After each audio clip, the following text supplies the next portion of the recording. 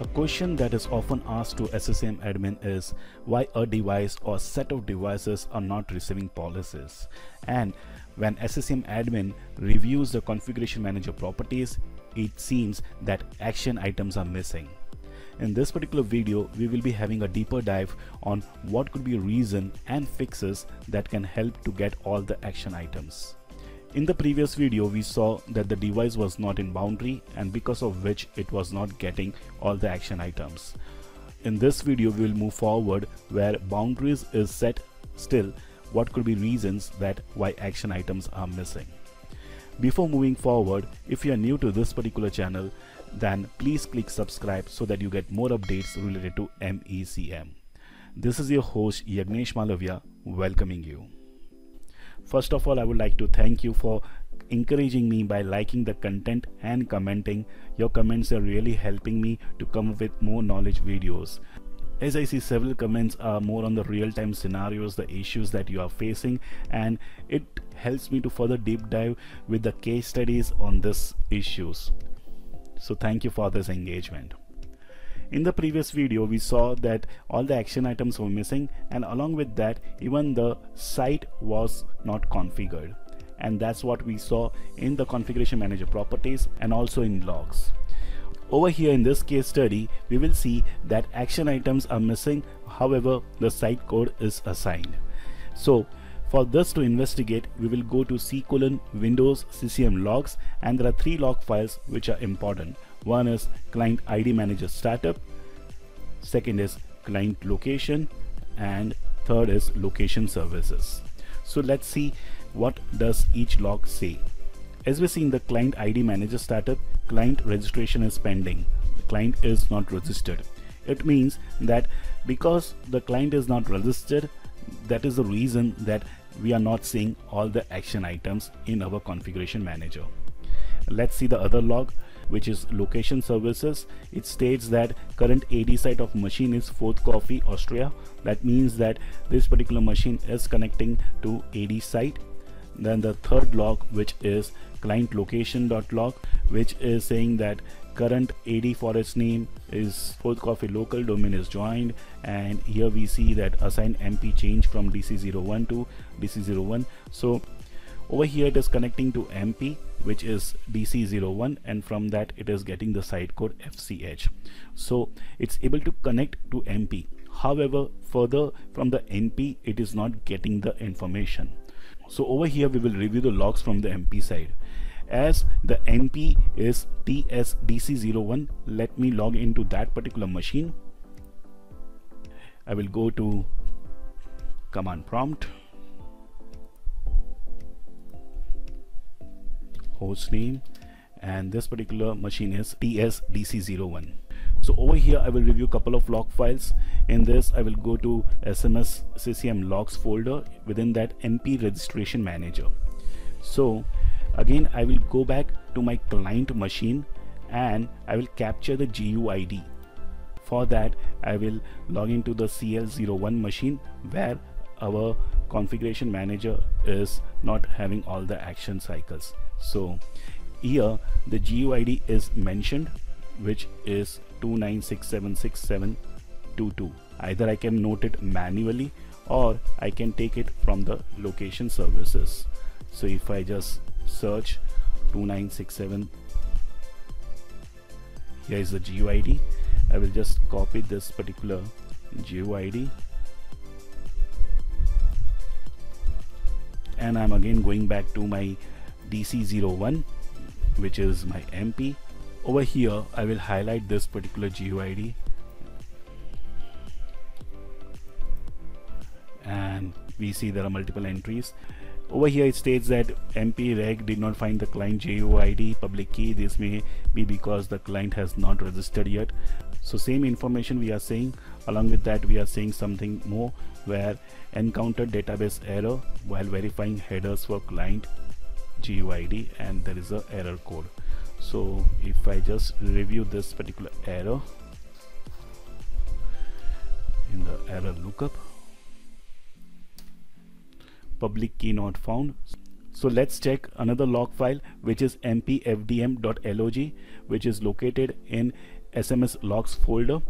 I've already opened this particular log, and here we will see that there are certain errors. First of all, what is mpfdm.log? So as you see in this particular Microsoft document, it records action of the management point component that moves client files to the corresponding inboxes folder of the site server.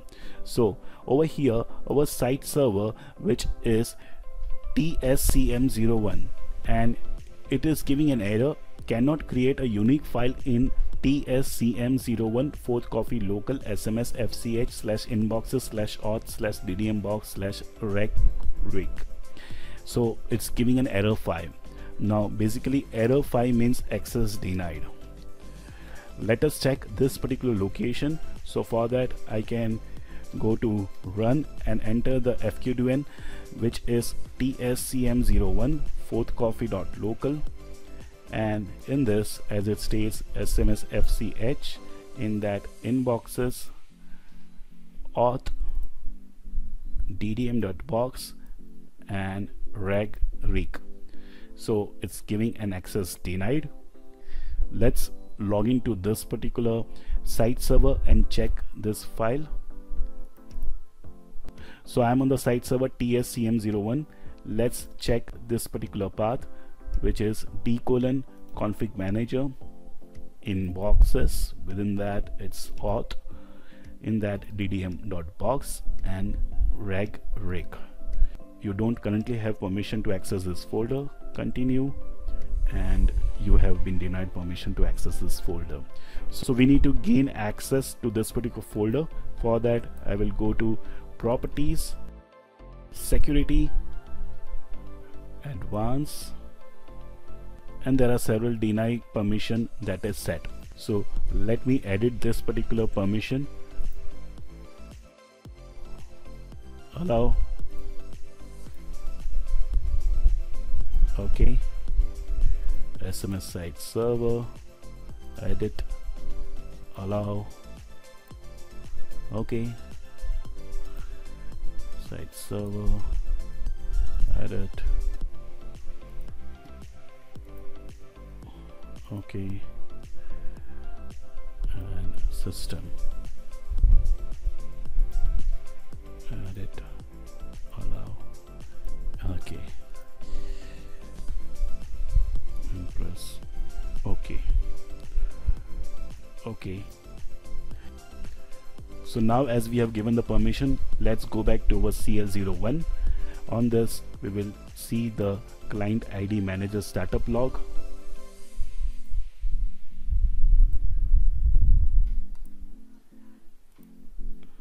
Here it states client registration is pending.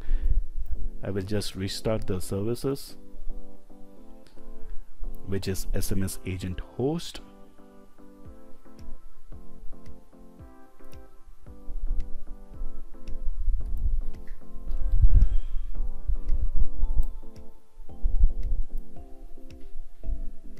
This is only because I need to speed up the process. So now as this particular SMS agent host service is started, the logs are moving forward.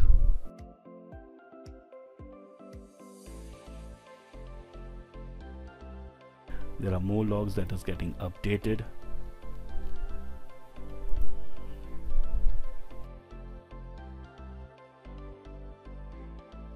So let's wait as the communication is established. Let's check our MP. We are seeing no errors as logs are progressing further. So the communication which was not happening from the MP side is now fixed. Now this is a particular case which I have created with what issue that may come up when there is not enough permission that is set. So let's see the configuration manager whether we get all the options. Here is the configuration manager, and action cycle, we are seeing all the action cycle. So let's see what other probability of solutions that can be applied to fix similar issue. This is based on the information that I have gathered while I have been researching similar thread of issues that are present and the fixes that can be applied. As you see on screen, there is a feature of provisioning mode that is described in the Microsoft doc. Over here, it means that during an OS deployment task sequence, Configuration Manager places the client in provisioning mode. In this state, the client doesn't process policy from the site. This behavior allows the task sequence to run without the risk of additional deployments running on the client.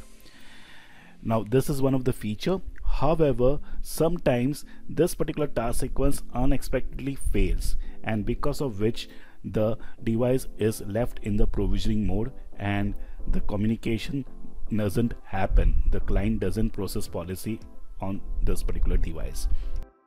The manually removing the provision mode is given as this particular WMI command, which can be run from the PowerShell, or else the other approach is we can go to this particular device to check whether the device is in provisioning mode or not.